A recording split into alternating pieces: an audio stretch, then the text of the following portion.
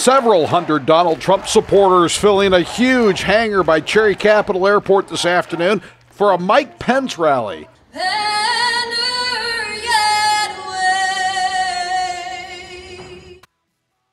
And the tone set early by a stirring rendition of the national anthem by local product Jenna Elsenheimer.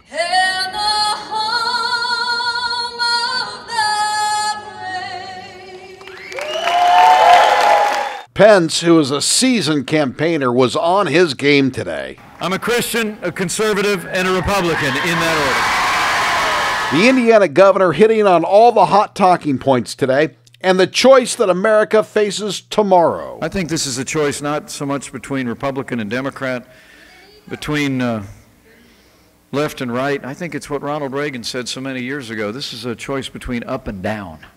And out of all the hundreds of supporters at today's rally, there was an interesting group of youngsters from Grace Baptist Christian School out of Gaylord. I personally like that I know that Trump will vote in a conservative Supreme Court justice. Schools want diversity nowadays. We're watching it this election, and there's a lot to learn from, and hopefully they'll see some of that today.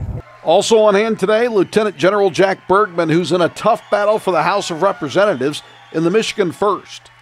As Marines, we were taught to fight side by side, to fight for that Marine on our left and on our right, because we knew that they were fighting for us. Will you work with me in the next 32 hours?